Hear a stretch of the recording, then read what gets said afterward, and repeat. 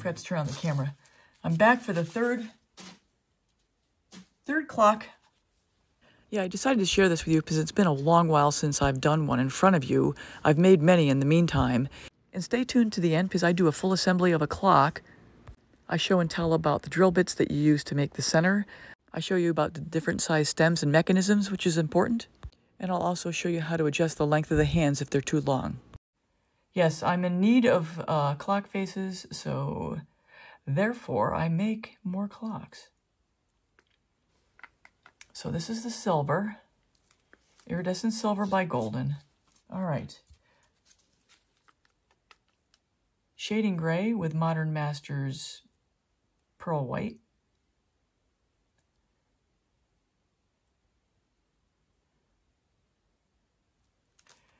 Nicolazzo gold.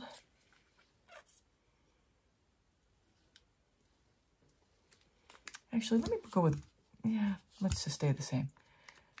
Nicolazzo gold with Zeus.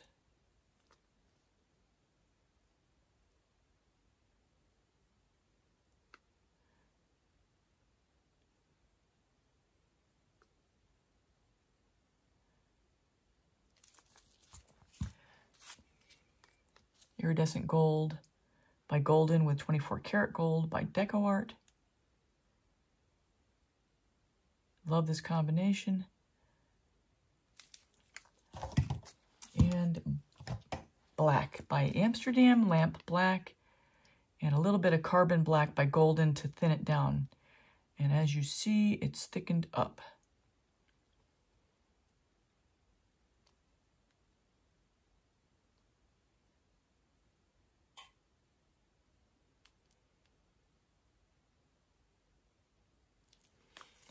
All right, cell activator. Boy, I should have spread that out a little bit more.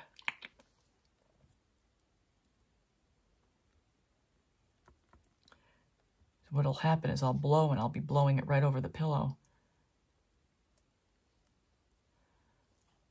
All right, cell activator, white.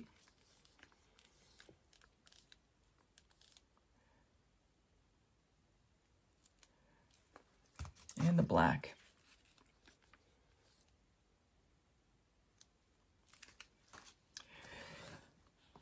So this is with my American Floetrol cell activator recipe video 141. I'll link it above.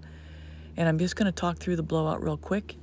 So what I always try to do, this is how I like to do it, although I have found a different way in the meantime. I blow straight down into the cell activator to try to get it to spread out in as much of a full circle as possible. And that's actually a nice shape right there. And then once I had that full circle formed, there's like a little divot, and where the divot meets the paint, there's a ridge. I blow at that ridge and try to blow that cell activator over the top of the paint while the paint is blowing out over the pillow.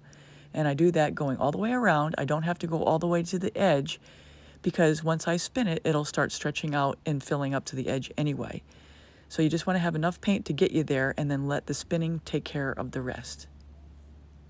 So I'm going to skip cut some here. As I'm pulling the pillow to the edges, you can see what I'm doing, and I'm just going to skip cut ahead. Pillow.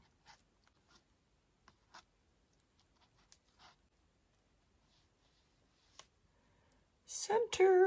So I created this video before I had learned that in the cooler weather, you really need to heat up your paints a little bit to get them to thin down some. And with the thicker paints, it just makes it more difficult for the cell activator to interact with them.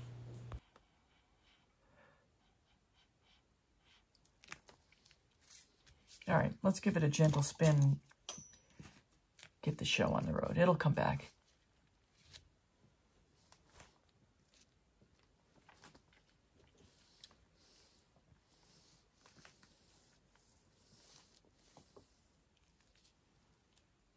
Come on.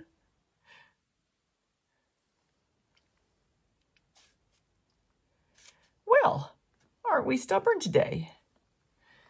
I tell you, weather plays havoc sometimes with your painting. Pay attention. Practically speaking, the center of the clock will be in the center. So if I don't have everything cell activated, it's not going to be the end of the world.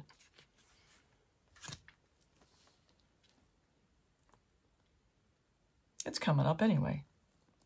So what happens is once it starts to spread, the paint gets thin, and then the paint will start to push through the cell activator that's sinking, because the titanium white is one of the heavier pigments. So that paint's going to sink down. And as it's sinking, it's going to create the cells around the colors that are below it. Same with the black, although the black is not as dense. So there's like this push, drop, float, and gravity going on at the same time, as best as I can figure.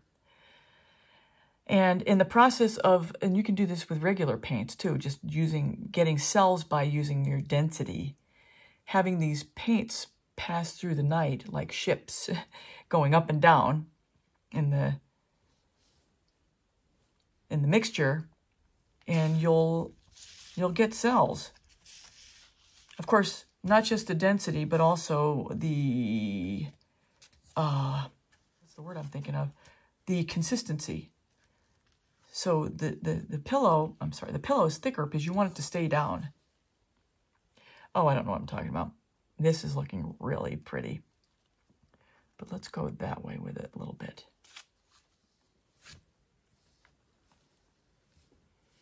Yeah.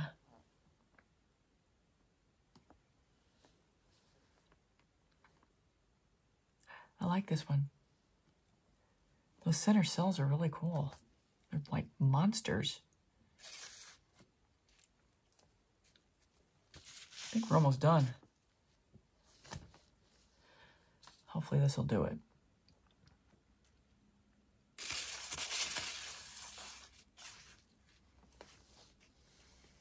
Yeah, that'll do it. Very pretty. All right, folks.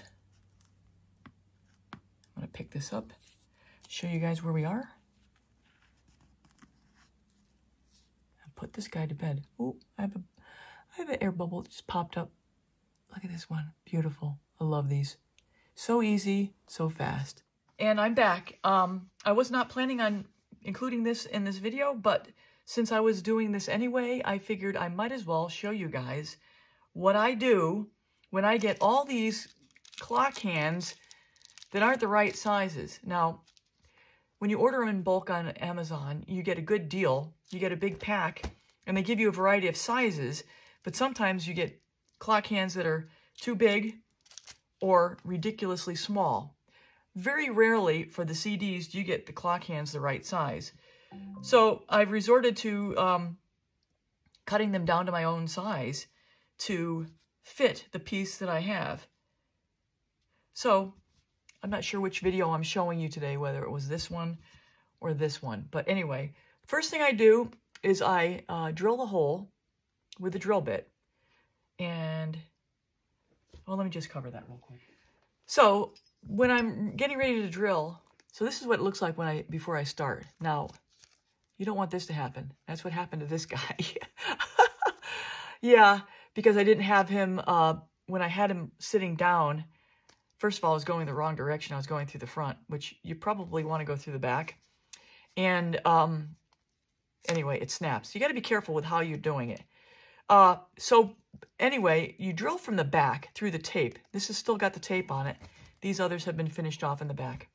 And I always go progressively larger from a small drill bit to get the first hole, like a starter hole, then gradually increasing the size until I get to the size of the actual, I think it's 3/8 of an inch, which is the actual ultimate size I need to fit my stem.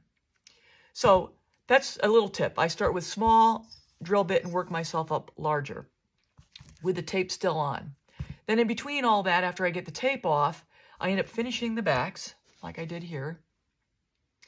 And then I figure out what I'm going to do with my clock. Now, let me show you something else.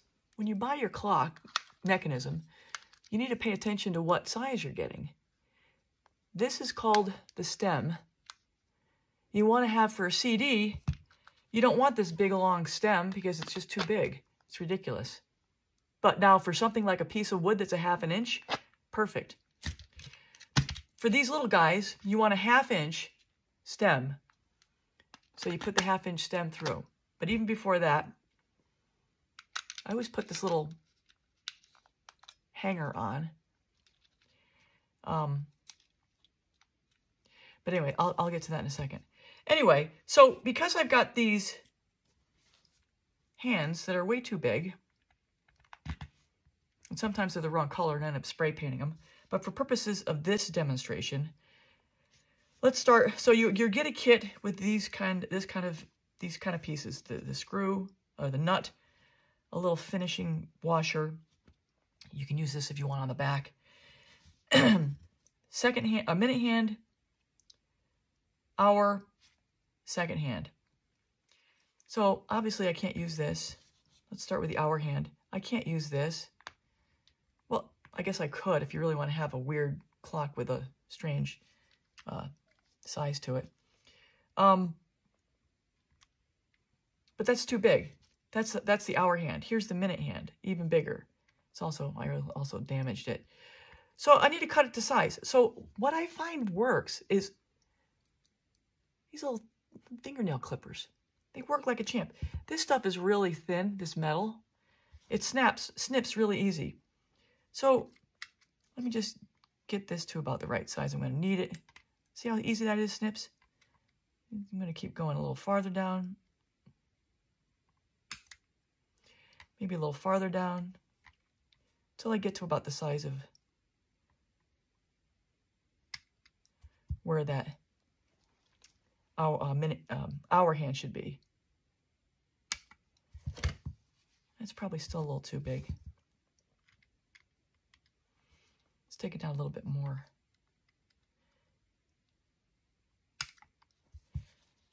It's still a clunky size. It's still a little thick, but you know what? It's what I work. It's what I got to work with. I don't have any other way of cutting it. So here's this guy. Let me get this down to a little bit of a normal size. Keep going a little more. This is my minute hand. Just trim it right about to the size I need. So that's about that. Get it on there. It should go on. Don't make me a liar. Okay, so that's that. And then the second hand. I'll trim that down.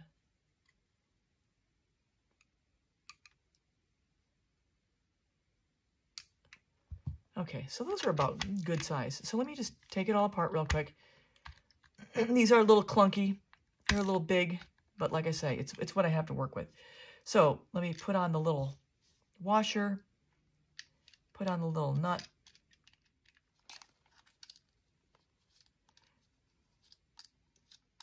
Just screw it on. Finger tight's fine. Add my hands.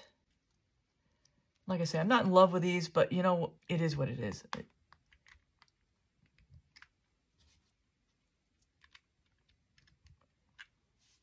It's still a little long. I'm going to cut that a little more.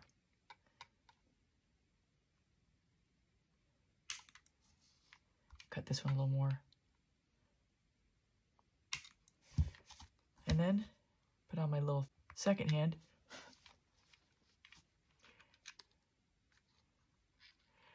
And if I had a battery, let's see. I got a battery. Let's see which way to go.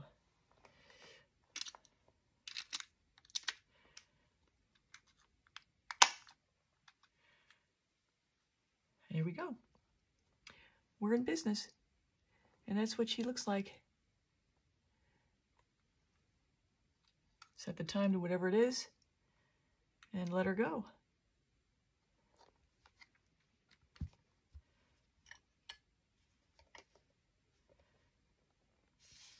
There There she is. So the whole point of this is to just show you, you can really snip it with a pair of scissors. I find I like these because there's a little bit of shape to it. So it kind of rounds it a little bit and not just have a blunt end. But yeah, don't waste these. Put them to use. Although I don't know what you do with these things. These are silly, silly small. I'm not even sure what you would use those for. I'll tell you, if anybody out there, if you guys have any source where you get clock hands for this size, let me know, because I'd really like to know that. All right, that's all for now, everybody. So everyone, that's a wrap. I hope you enjoyed the video, the fluid art creation, and all the tidbits about the assembly of the clock face. Here are the final results, the resin results. At the very end, I will have a playlist link to other clock creations. And please, if you haven't subscribed, please subscribe, hit the bell and all, leave a comment. Thumbs up would be nice too. I get back to everybody. And if you have any questions, just leave them in the comment section. I'd really appreciate it. So that's all for now. So until next time, take care.